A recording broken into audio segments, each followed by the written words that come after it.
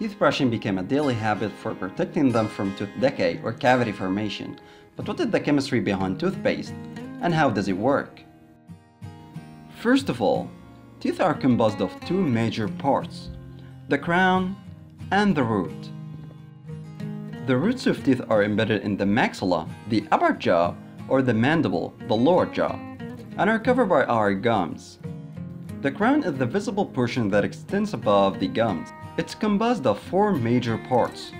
Enamel, which is a glossy white hard coating. It's composed primarily of the mineral hydroxyl apatite, which is a crystalline calcium phosphate.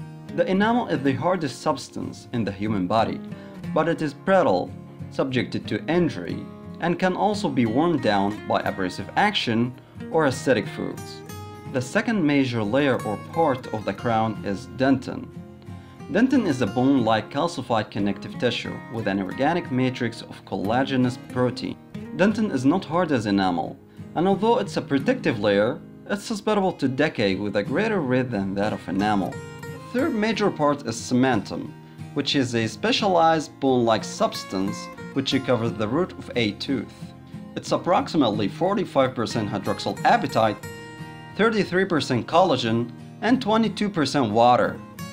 And the last layer, the dental pulp, which is the central part of the tooth, filled with soft connective tissue. The pulp contains blood vessels and nerves that enter the tooth from a hole at the apex of the root. The pulp is commonly called the nerve of the tooth. Enamel is constantly under attack. It can be chipped or damaged and can be dissolved by acids. Dental plaque is a mixture of bacteria firmly adhering to the tooth surface. Bacteria from the plaque in our mouth feed off the carbohydrates and sugars we eat and produce tooth things. Acid, which eats into tooth enamel to produce cavities, and volatile sulfur molecules, which give an unpleasant odor. The demineralization process of enamel using the effect of acids occurs by dissolving of hydroxyl apatite and the formation of soluble ions. The most important ingredient of toothpaste is fluoride.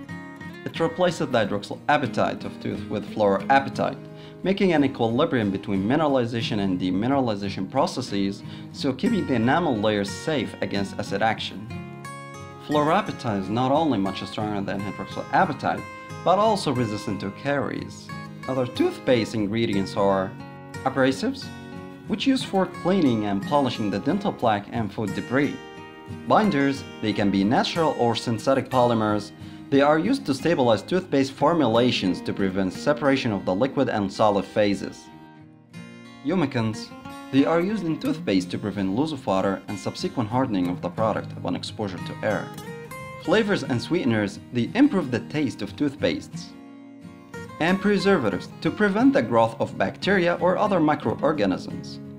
Thank you for watching, and don't forget to subscribe for ChemHub YouTube channel.